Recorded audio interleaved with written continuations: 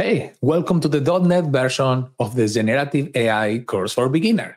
This is a course where we are going to have a set of lessons, and the main idea here is to show and help the .NET community to basically know how to use generative AI. We are going to see and we are going to review main topics like large language models, small language models, the use of local models and cloud models, embeddings, vector, databases, and more.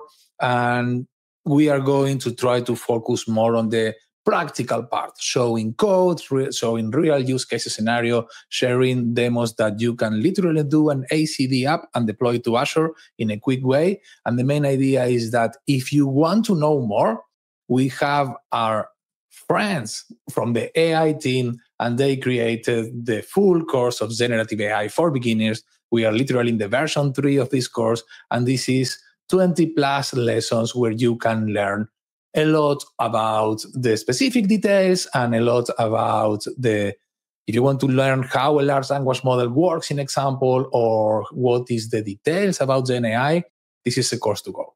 Our course is more focused on practical scenarios. Like in example, when we have our eShop demo. The eShop repository is one of our key demos where we have, in example, several versions of this. And this is the eShop little, where you can see that we have a list of products. This is basically a list of products in an eShop, searching for this. And we can do a search. We can do a search for, hey, show me something for the outdoor. And this is a standard search. Let's do outdoor, zoom a little. We can standard search. And this is a standard search that you can expect when you are searching products. So we are going to have a keyword, outdoor, and then you are going to have answers, in this case, based on the name of the product. We have the outdoor rain jacket, and we have the outdoor backpack. But if you want to ask questions in a more natural language, like an example, something for rainy days, and you ask the question, of course, there are nothing there that is going to give you the answers there, but we can use semantic search. And semantic search, there are a couple of pieces moving here. We are going to talk deeply later in the course about this, but we can see here that when we use semantic search, we are going to say, hey, the suggestion here is the outdoor rain jacket, and we have a response there that is going to say, hey, rain, go away, but a longer response there. We can even suggest me something for cooking.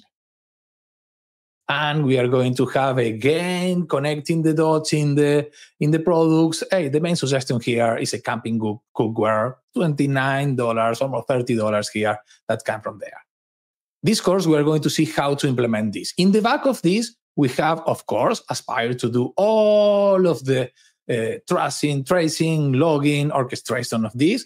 We also can see here in the trace of our questions how we have a call from the front end later to the back end, and how we have all of the necessary traces here, front end, back end, first OpenAI, the search, the response, and more. And if we go deep, there are two versions of this scenario. One that use and again, this is all demo ready to use. One that use an in-memory vector database, so you can deploy this, and it's going to run in memory. We see here that we have 3 containers, a SQL for the product, for the databases products, and then we have an API with products and the front end. And we also have a version that implement the vector search using AI search. And AI search is an amazing product. It's an amazing product that you can use when you are doing vector, if you want to use vector databases. And in this scenario, when we are storing information and retrieving information, because this is all part of something that is called RAG, what we are going to see, we are using AI search. If we go to take a look at this implementation, this resource, we can see here that once you deploy this, we have, again, Azure AI search here. We have an Azure OpenAI here resource with all of the models that we are using, and we have a set of products. Going further here, we are going to see how when we deploy this and we have Azure AI search, we are going to see that we have an index. The index is called products.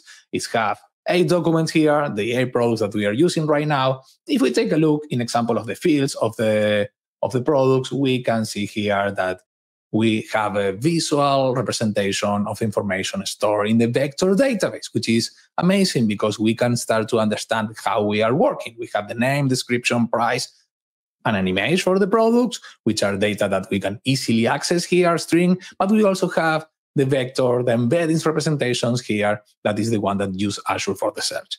So all of these scenarios are going to be covered. And again, this all starts here with a simple semantic search, adding here. We are going to see other scenarios, of course. If we want to do document indexings, we are going to review the RAG chat net scenario, where we can have a chat that is going to analyze, is going to give us responses based on a database, basically filler with documents that we can do here. We have this demo and we have other demos. We are going to review other scenarios, like an example, vision scenarios. Right now, we have multimodal models that support scenarios where we can do not only analyze images, but also ask questions about images. Like in example, if you have a set of people, how many people are wearing a blue hat, or how many people are wearing a red t-shirt, and more. This is all something that we can do. One example of this that we want to show is this one. Imagine that we have a set of cameras, CCTV traffic cameras, and we want to analyze how is the traffic here. This is all based on a community collaboration, came from the MVP sites. And there is a project here where, in example, if we have the chance to use a GPT-4o model, we are using a GPT-4 model here, the latest available today, add one of these images. You can see the details of the image here, and the image have in the bottom left the name of the camera. You can't really read there, but the model is smart enough to get it. In the bottom right, we have the date and time of the photo. And of course, in the center, we have the traffic one.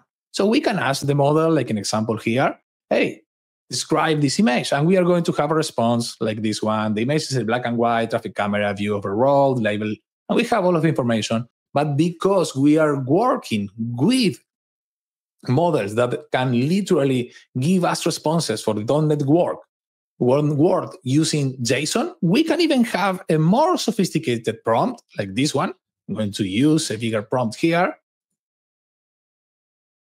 And this is the prompt, and this is the response. So the new prompt is analyze the image and return a JSON with the fields title, traffic, and date. And of course, we are going to ask the model, extract the text from the top left corner. So we have everything in the top left corner, the date, bottom right, and analyze the traffic and give me a value between 0 and 100. Basically said 0 is no traffic and 100 is the traffic. And we have also some extra notes here and there. When we do this, the model is going to process the image again, and we are going to have a nice JSON with this information. So we can put images. And the nice thing about this is we can use different other images from cameras. Let's pick up one like this one. And I will do this, repeat the process with this image. And this image is a different angle with different title, different time, and more. But we are going to have here, again, the output, the JSON output with the response. So we can do this more. And this is literally one click away to put it all together and have an application like this one, where we can see the cameras, we can see that how the traffic is going, and we can even start to add more cameras. But hey, this is also an interesting scenario. This specific project here is running not using a GPT model in the cloud, it's using local models. This model is using Ollama. The Ollama is running here. And we can see in the Ollama trace how the calls are been doing. And yes, it's a long trace that we have here, but it's all running using local models. So we can even run this scenario using local models, and we are going to see how we can do that. So the whole idea of the course, as we said at the beginning, is to review this use case scenario, focus on how we can build this, share all of these demos, share all of these repositories, explain how you can build this, keep everything up to date with the latest and greatest that we have in models on the cloud, models on locals, libraries, and more.